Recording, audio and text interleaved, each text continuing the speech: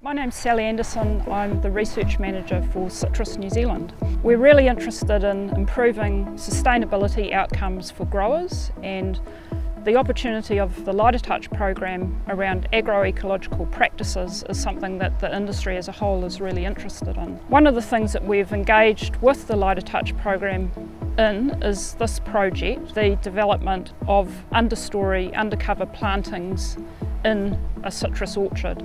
And this isn't something that has been done before in New Zealand on citrus. It's quite common in the wine industry for weed control, but also to bring beneficial insects into the vineyard. And what we wanted to do was to try and replicate that in a citrus orchard.